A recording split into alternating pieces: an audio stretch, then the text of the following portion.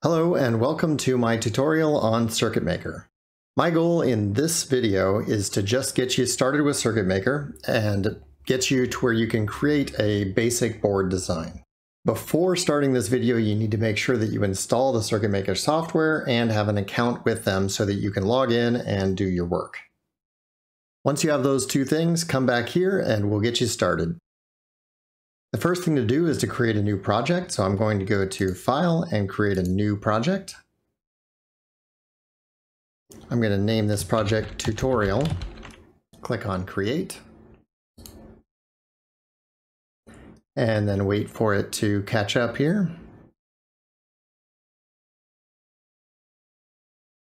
You've created your project file, but there's no documents inside of it. So the first thing we want to do is create a schematic. Right-click on Tutorial, go to Add New to Project, and select Schematic. You can name this anything you want. I'm going to leave it as Sheet 1.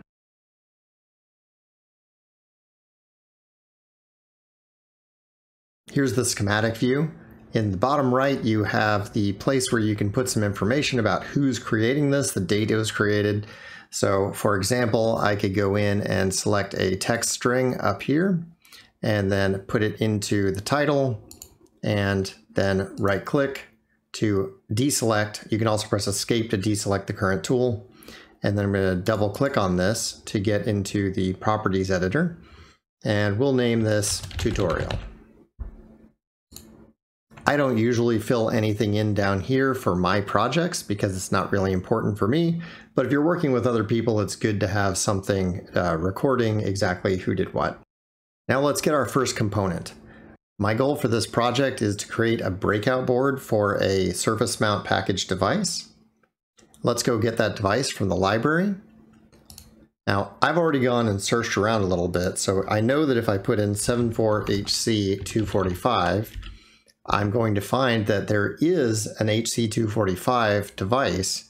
However, the PW package or the TSSOP package is not available. See at the bottom, there's no symbols present, there's no footprint, so I can't use this one. Instead, I'm going to use the LVC version of this same function. And it looks like this LVC245 in the TSOP package is available.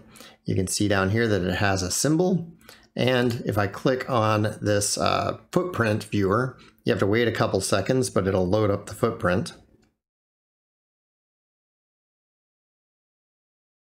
We can see that a footprint was created, and that should be good enough for what we're doing. To place this, I'm going to right-click and select Place, and then you can move your mouse away from the Libraries tab, and then you can place this into the middle of the screen. You can continue to place these as many as you'd like, but I'm just going to right-click to cancel. I still need two other components. I need to get a header that I'm going to use to break this out, and then I'm going to get a capacitor for bypass. Going over to the library, I'm going to type in header 2.54 millimeter, which is a 100 mil spaced header, and 10. Let's see if we can find a 10 position header to use.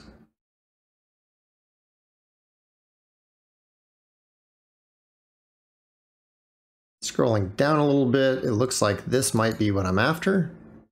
Yep, there's a 10, or that's only 8. I need 10. I found a 10-pin through-hole device that's going to fit. The majority, what you see is the breakaway headers most of the time are going to be 0.1 inch spaced. That's the same spacing as a breadboard. And my goal here is to be able to plug this into a breadboard when I'm done. So let's go ahead and grab this component. Whenever I place this, I'd like pin number 1 to align with pin number 1 on the device. It's not actually necessary, but just to show you how this works, you can press X to mirror horizontally. And I'm going to go ahead and place this here. And then you can press X again to mirror it. And I'd like pin 1 now to go down to pin 11. So I'm going to press Y to mirror vertically. If you want to just rotate, you can use the spacebar to rotate around. Left click to place it, and now I don't need any more of this, so I'll just right click. There's one more component I wanted to place, and that's my bypass capacitor, so I'll go back up to libraries. I want a capacitor that is 0.1 microfarads, and preferably in an 0603 package, something that's relatively easy to solder. The first one that comes up already has a footprint and a symbol, so I'm happy with that. Right click, choose place.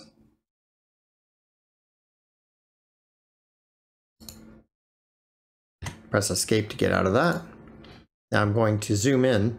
Once you're zoomed in here, you can hold Control and zoom in. You can also go to View and change your zoom level, zoom in and out. You can zoom to the full document. I like to use the shortcuts. Control and mouse wheel zooms you in. Then you can use your mouse wheel to move up and down. Shift and mouse wheel moves you left and right. And you can use your right mouse button to grab the page and move it around. I find this to be the most convenient and most intuitive to me, is just right clicking and moving things and then using Control to zoom in and out. Now, to wire these up, the easiest way would be to place them together and then pull them apart. In order to place a wire manually, you can go up to the Home tab, click on Wire. Don't click on Wires here because this is the filtering of your page rather than the selection. I've clicked on these many times by mistake. We go to Wire right here, and then we can place a wire. So we're going to go from pin 20 to pin 10 right there. And we can wire these directly across relatively easily. Now, what if you had one of these that you wanted to wire up and it was not so easy? Well, I'll show you a trick for that too. Within the same sheet, as long as a net is named the same, then they will be electrically connected together.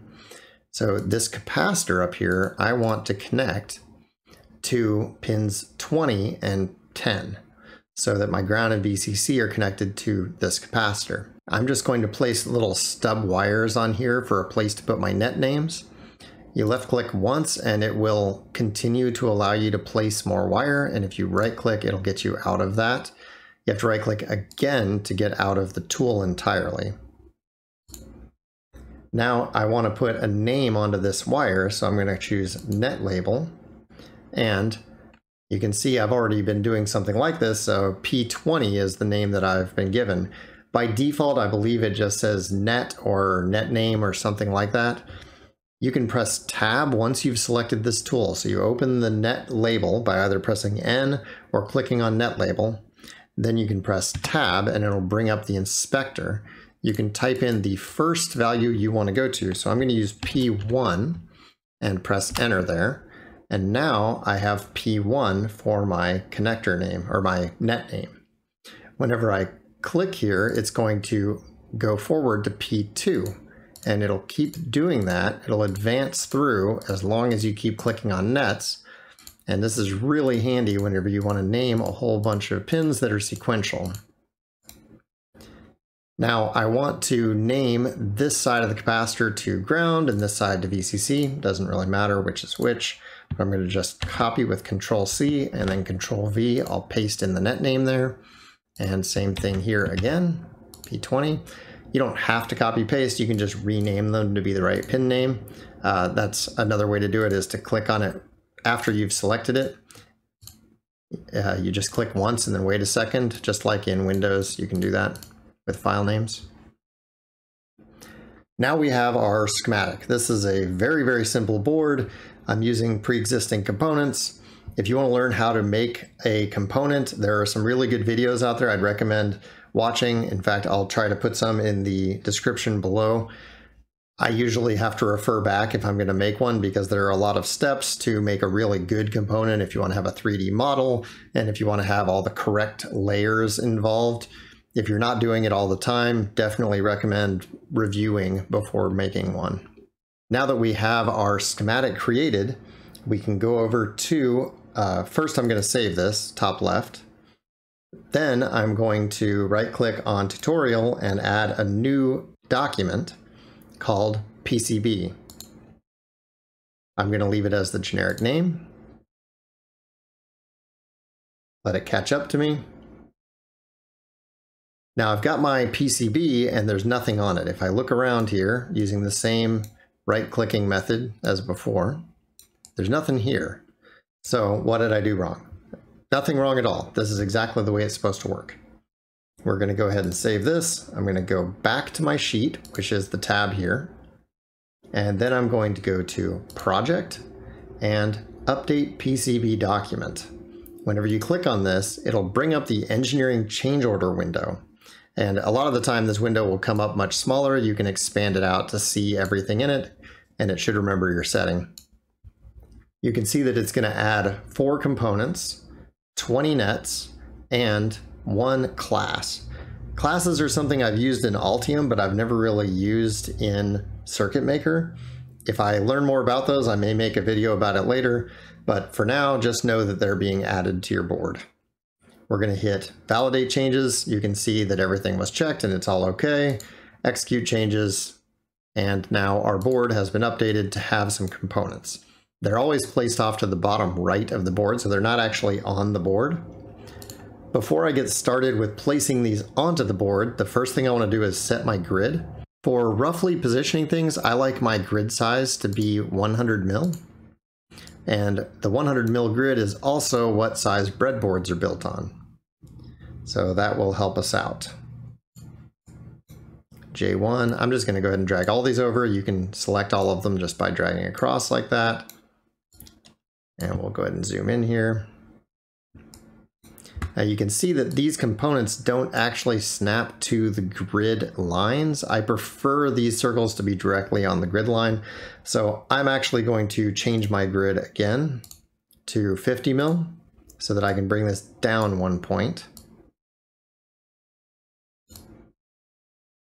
Hey, cut that out. There we go. And my capacitor is going to go right on top here.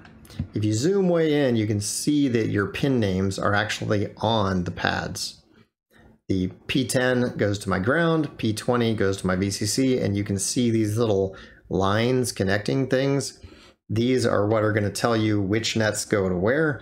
So if this thing had been backwards, you'd see how they cross, and you can just press spacebar, select the part so you're moving it, then press spacebar twice to rotate it around.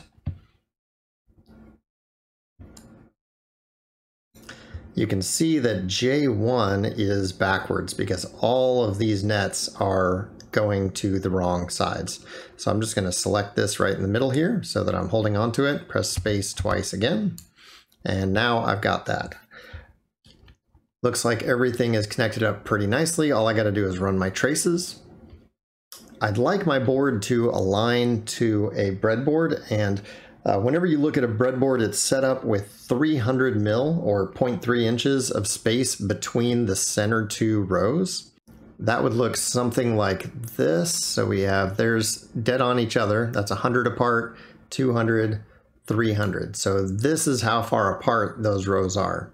We're not really going to be able to fit our TSOP part in between that. So what I'm going to do is I'm going to go ahead and go 2 more rows, 1 and 2. And I can check this by going over to the grid of 100 again, so I can see the lines a little easier. So there will be an empty row in between, but that's not a problem. I'm going to switch back to 50 mil and put this right in the middle. Now, it may be a little tight to wire this up the way it is right now. I've got pins 5 and 6 right here. Those wire straight in. This will go to that wire, this will go to there, and this pin I'm a little worried about. Let's see how it traces out, and we'll decide if we want to move it or not here in just a second. Before I get started with running traces, I'm going to go ahead and fix these gigantic designators. If you hold Shift while you select them, you can select more than one designator, and then on the left in the inspector, I'm able to go in and change the height of the text. So I'm going to change that to half as high, 30 mil. And when I do that and press enter, you can see they all get shorter, but they also get fuzzier because the thickness of the line is still 10 mil. I'm going to change that to 5 mil. And these are the settings I like to use for my designators. put J1 there, put J2. In fact, I want to put J2 down by pin 1 of J2. We have J1, J2, and then we have U1 and C1. Honestly, on a board this simple, you don't need the designators, but just for the sake of showing it, this is what I would do. I'm not actually setting my board shape yet. You can see I've still got this huge board, and that's because I want to see if I'm going to be able to trace this out or not. So let's go ahead and start running some traces. Under Home, you can go to Route, or you can press R for Route. And the first thing I'm going to do is actually change my grid. My mistake. Go to Snap Grid, 10 mil. This gives me a more accurate movement of those traces. I press R again to get back into that mode. So I'm going to run this one straight out to here, and this one straight out to here. And those look okay. So those are right in the middle. That's as good as I can get them, I think.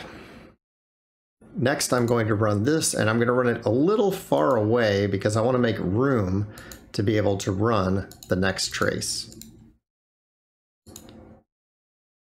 So far, I haven't changed any rules, but there is one important rule you're probably going to want to change here. So let me run a separate trace here. I want to run VCC to this capacitor, and when I do, I'm going to use a thicker trace. So I want to change this to 14 mil. Oh, it didn't change. So why not? This is because I have a rule set, and it's a default rule in the system, but it's saying that I can't make a trace bigger or smaller than 10 mil. In order to change that, from the Home tab, we're going to go up to Design Rules, and there are a whole lot of design rules. This is what basically keeps you from making big mistakes on your board, accidentally letting things run over each other or get too close together that might make a short. For the routing width, I can get down to about 5 mil with the board house I like to use, which is JLC PCB. And the maximum width I might use is, say, 32 mil.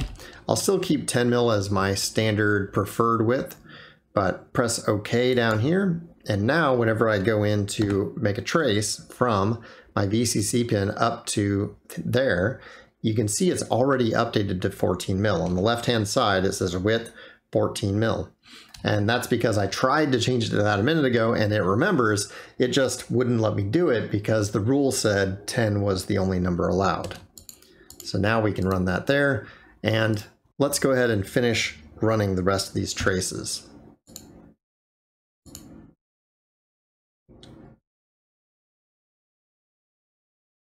Now you can see that that's 14 mil, and I don't actually want 14 mil right now. So what I'm going to do is I'm going to go ahead and run that all the way, press escape, get out of it. You can see that there's an error here. It's indicating that I'm violating a rule and I'm getting too close together. We zoom in, it says there's less than 10 mil between these two traces, which is, that's being very generous really to the board houses. Most board houses can get accuracy to 5 or even less, but in this case, I'm going to go ahead and select this entire track. Every time you click on something that is ambiguous, it thinks you may have clicked on one thing or another. You're going to get this little menu that pops up and asks you which one you wanted. This happens with left clicks, right clicks, double clicks, any type of click that is going to bring up a menu for something. It's going to ask you which thing you meant. So I'm going to grab that one.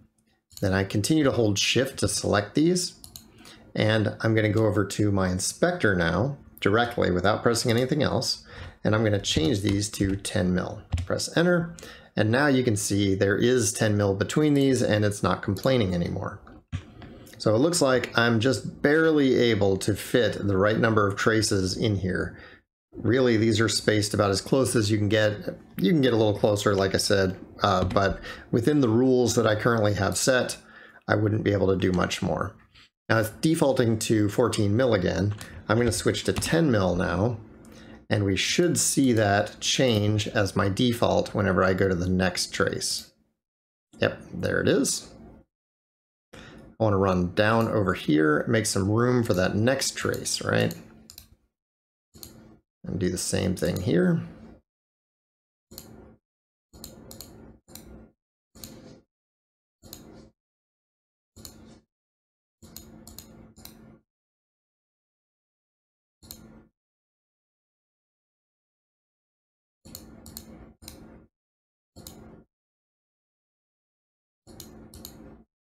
The remainder of the traces, I'm just going to run real quick.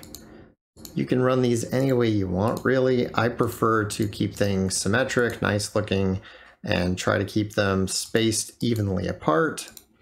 I also want to, I want to avoid these kind of issues where things are too close together. So let me show you another way to fix this now, where these two have gotten too close together because I just didn't have an option. I couldn't really make this come out any sharper than I already did. And in fact, this pin is now going to be problematic because of this one. What I can do is I can grab this and just pull it away. So you just left click, hold it down and drag it away, and it will automatically adjust. Now I can pull it all the way into that other via. In Altium, it'll actually fix that, but in CircuitMaker, it does not. So I'm going to just pull this over pretty much as far as I think I can. And then I'm going to do the same thing with this one, pull that over, and that gives me enough room to be able to place the next track. And now I can just run down to here, pin 12, and I'm done with that. There's only one thing left that I need to connect, and that's going to be the ground, so I'm going to run this out. I'd like to have a little bit lower impedance to this bypass capacitor, so I'm going to hit tab and put in a 14 mil, just like I did with VCC. So I'm just going to run that right up there to the capacitor. And I'm going to continue my routing at 10 mil again by pressing tab and typing in 10, pressing enter.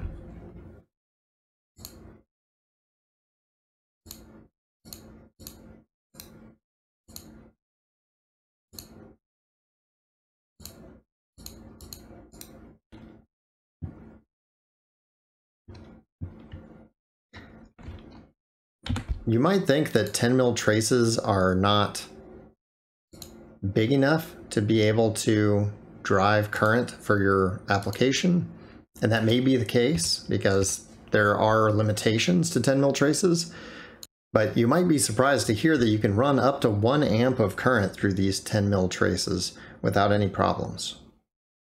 For my VCC trace, instead of running it from here, because I have the capacitor up here, I'm going to go ahead and just continue on that 14 mil trace all the way up to the VCC pin. It's a little bit inconsistent, but that's going to be fine. Everything's wired up. And you know what? I kind of, to be consistent within my own board, I'm going to just change this to be 14 mil. So now we have our part wired up. Everything looks pretty good. The last thing I need to do once I have everything set up the way I want it is to change my board size to match my layout. This is very easy in this system. All you have to do is on the Home tab, click on Board Shape, redefine the board shape. Now, I prefer to do this with a grid of 100 mil, which I forgot to do. So I'm going to right click to cancel, right click again, go to Snap Grid and choose 100 mil. And I'm going to just make the board outline right around the edges here. Go to Board Shape, redefine board, and now all I have to do is follow the grid, left click on every one, and when I'm done, right click, and that completes it. If you press 3, you can get a 3D view of your board. Assuming there are 3D models available, you can take a look at every different side of your board. On your number pad, there are a few different shortcut keys that are very helpful for this. Pressing the 1 key will give you a front-on view of your board. Pressing 3 will go to the side, 7 goes to the other side, and 9 will flip to the back of the board. Getting back to the front is 1. You can also rotate around with 4 and 6, and 8 and 2.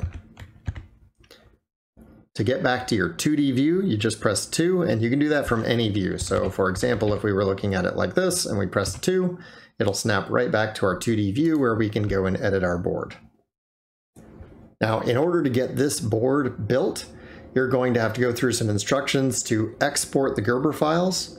That's going to be all the different layers. If you look at the bottom here, we have the top layer, bottom layer, the outline layer, which some board houses are going to require. You might have to draw lines in there. So up here you can see there's a line, and you can draw that on any layer. So if I wanted to draw the edge of my board, I could just go around and do this. And now I have the board outline actually as a layer on my Gerbers. Each one of these layers will come out as a precise drawing that will be used to create your board. Typically, you're only going to need the top layer, bottom layer, the outline, and top overlay. That's where all of the drawings are going to be.